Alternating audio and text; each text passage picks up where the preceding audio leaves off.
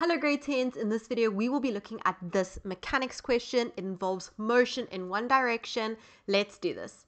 So the question is asking me a variety of things ranging from definitions, conversions, calculations, and finally sketching a graph. Our first question is to define velocity. I'll read this little story now, but let's just define velocity. Remember, the formula for velocity looks like this. That divided by that. Now that is the change in position. Remember, x is position divided by the change in time. So how we say that in words is velocity is the rate of change in position. Every time you see rate, know that rate means dividing by time. So we're dividing by time. It's the change in position per unit time. My next question wants me to convert 20 meters per second to kilometers per hour. But let's read the question. We've got two vehicles, P and Q, and they're approaching a traffic light intersection at 20 meters per second. So there's where the 20 meters per second comes in.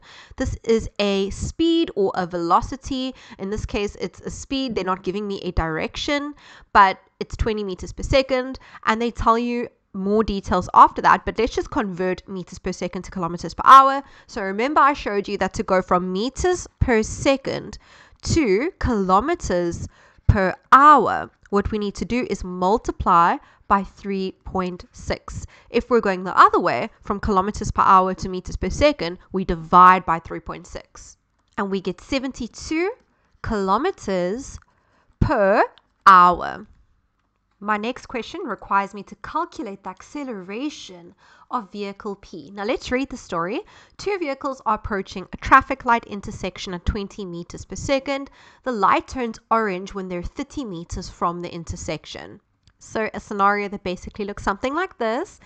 And it says that they approach the traffic light intersection at 20 meters per second. As I mentioned, that is the speed or the velocity of the cars, okay? The light turns orange, 30 meters. Vehicle P, so this vehicle over here, puts on its brakes. So when a traffic light goes orange, you know, oh goodness, I need to slow down. Vehicle P is actually hitting the brakes, slowing down to stop at the intersection. So by the time the car reaches this point over here, the final velocity will end up being 0 for car P, okay?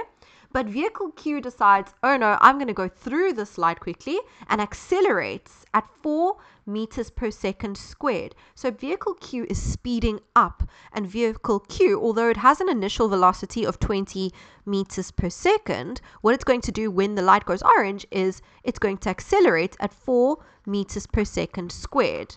It's going to speed up in the positive direction, so it's got a positive acceleration. And it is doing this over a period of 3 seconds before continuing at a constant velocity.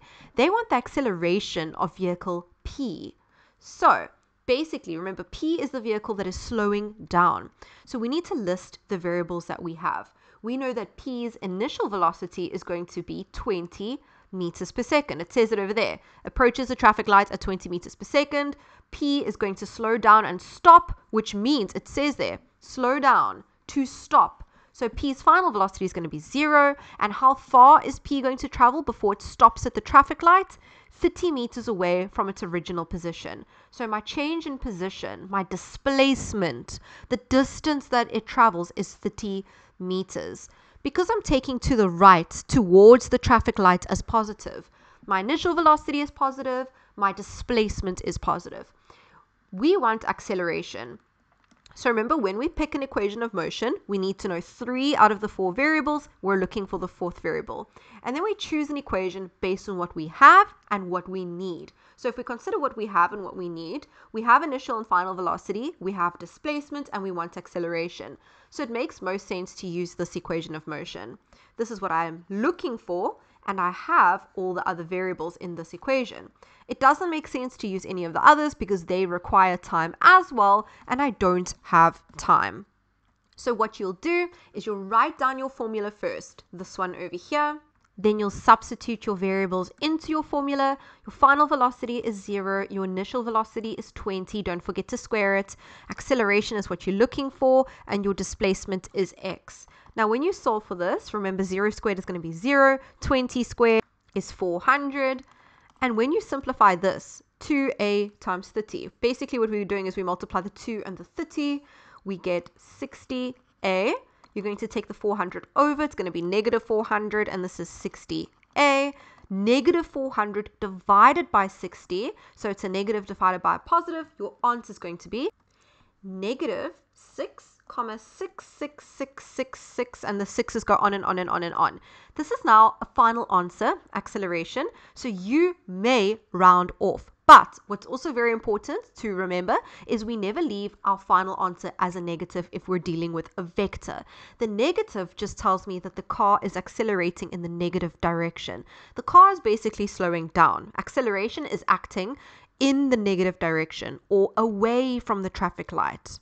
So my final answer, positive, you rewrite it as a positive, 6,67. Your unit is meters per second squared. Please write the correct unit. It's got a power of -2, not -1. Remember, -1 is for velocity or speed.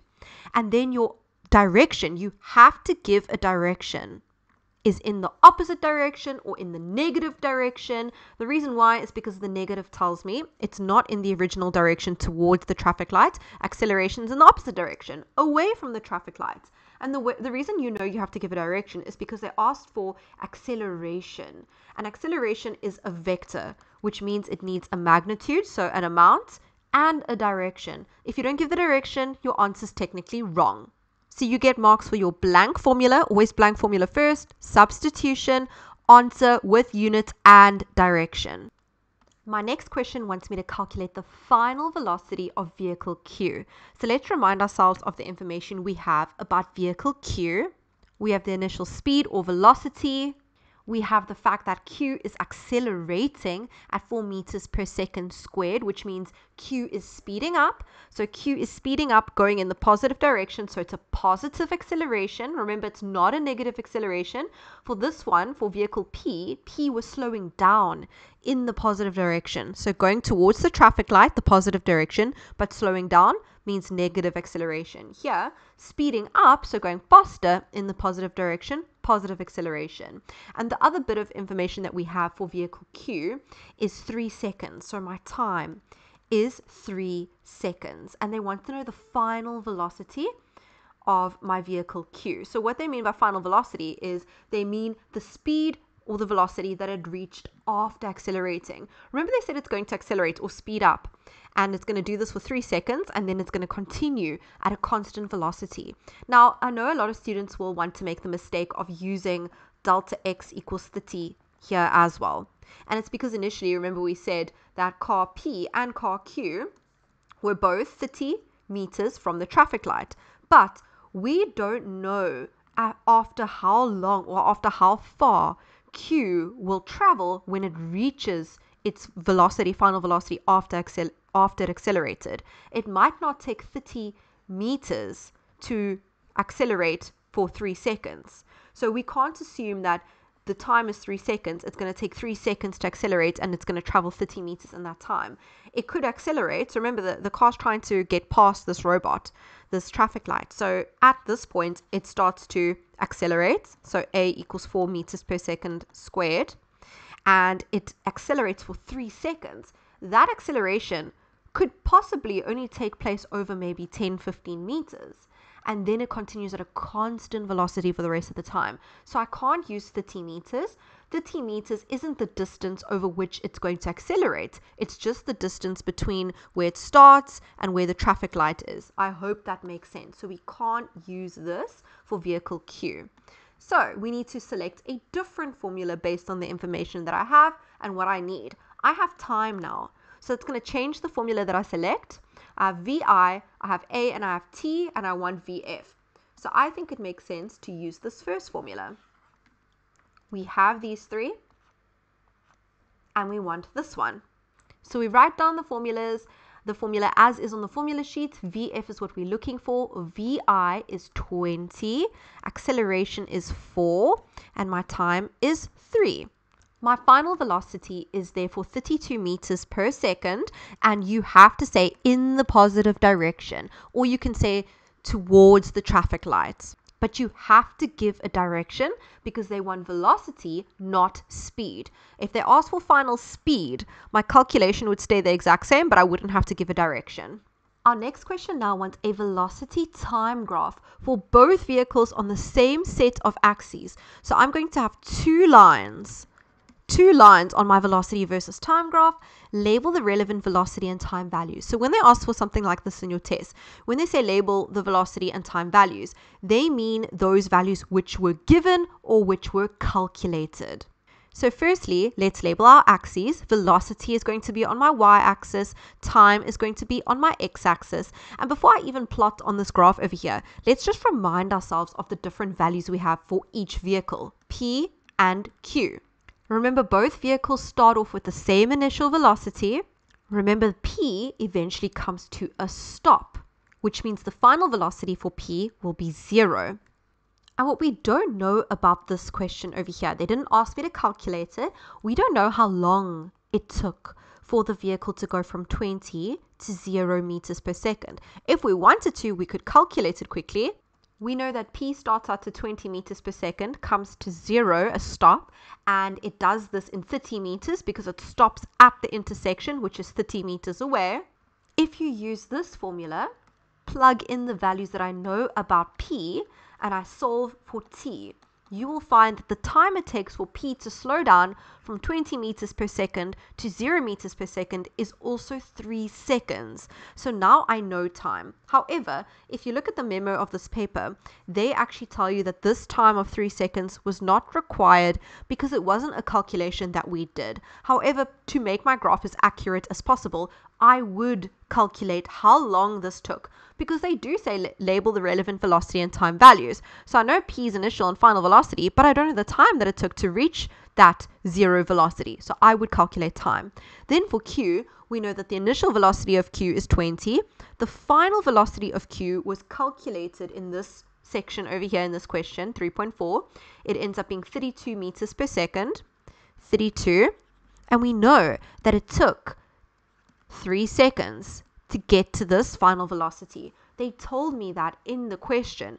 Q accelerates through the intersection for 3 seconds. Now, it is just a coincidence that these times end up being the same.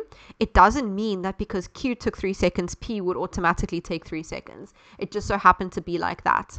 And then remember it said, so Q was accelerating through the intersection, and then it stayed at this constant velocity after that. So how would these lines look? Well, they both start at 20. So if this is 0 over here, let's say that 20 is maybe somewhere over here. You don't have to be exact with these graphs in terms of your labels. Both straight lines are going to start at 20.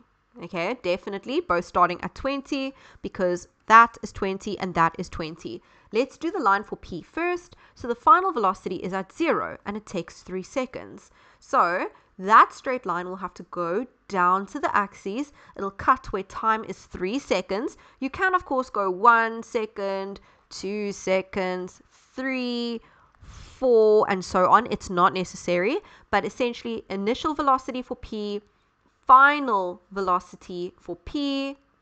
The final velocity is 0. As you can see, it goes down to the x-axis and we connect them.